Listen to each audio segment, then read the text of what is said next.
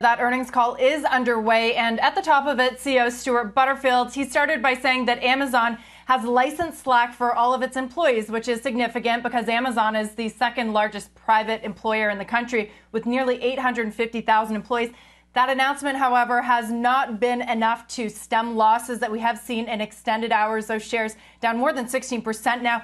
And this is mainly because investors, they already knew that Slack's user growth is surging amid the pandemic, but what we learned today is that that hasn't actually translated into a similar surge in the bottom or top lines. Revenue grew 50% year over year compared to 49% year over year the previous quarter. Not a huge bump. Its full year guidance is disappointing given those lofty expectations and the enormous run up in share price this year. Now compare that to another hot, very popular work from home play, Zoom, which earlier this week said that its revenue surged 170% last quarter and more than doubled its earnings guidance. Now, on the earnings call, which is in the Q&A portion right now, Butterfield is trying to address the big question of sustainability around all these work from home plays as the economy reopens. He said that unlike many other video conferencing platforms, he mentioned Microsoft Teams, Google Hangouts, even Zoom, he said that Slack is not a digital substitute for in-person meetings, but acts more like a digital office, so, quote, a persistent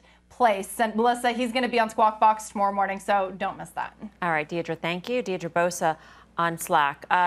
Dan Nathan, do you think he's going to be able to make the case that this work from home boost can last?